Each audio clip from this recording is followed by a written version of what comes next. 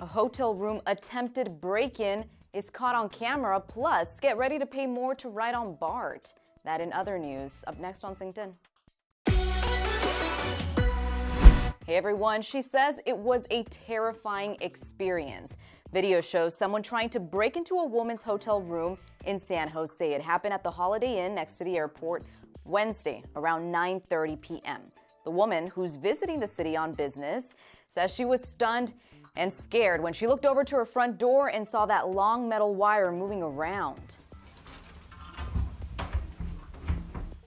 Looked almost like a coat hanger coming up under the door, but it had several pieces attached to it. And then I saw that they were actually trying to move it over and reach for the door handle.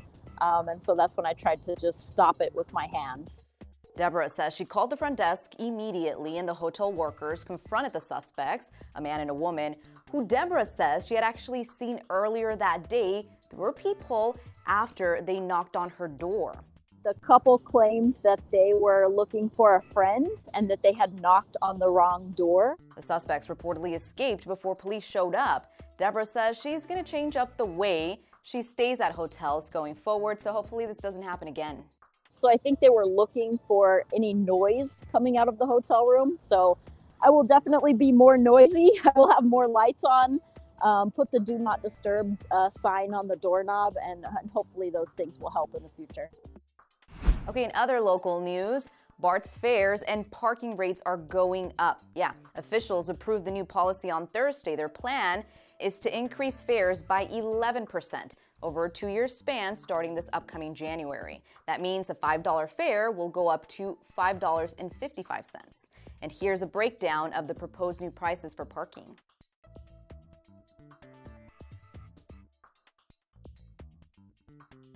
The new policy, by the way, also includes paying for parking in the afternoons and on weekends.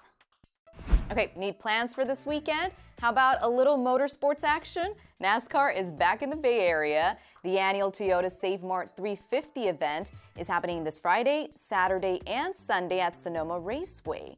Organizers say they have a ton of other activities lined up, including a concert featuring DJ Diesel, aka Shaq, and an air show. There's something for everyone. So we have the NASCAR experience here on site, which is an area which is fully interactive with driving simulators, games. We actually have a show car that revs its engine every so often, and it celebrates our 75th anniversary. You can find more details on the event at NBCBayArea.com. All right, everyone, that's all I've got for you today. Have a great weekend. Bye.